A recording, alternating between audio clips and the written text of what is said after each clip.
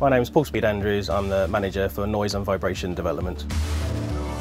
The Canto is Nissan's acoustic vehicle alert system that emits a sound which informs pedestrians of the presence of the car. It's introduced for the first time on the Leaf Model Year 21.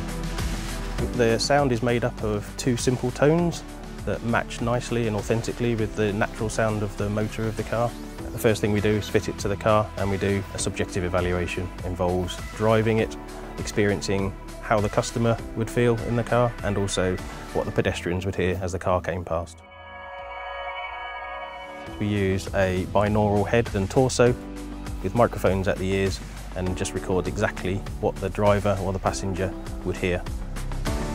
We use digital filtering to tweak, to change, to modify the sound to best meet our requirements. But it's really important for us at Nissan, our strive towards a zero fatality driving experience, that we have a sound that not only meets the regulation but also portrays a great brand image.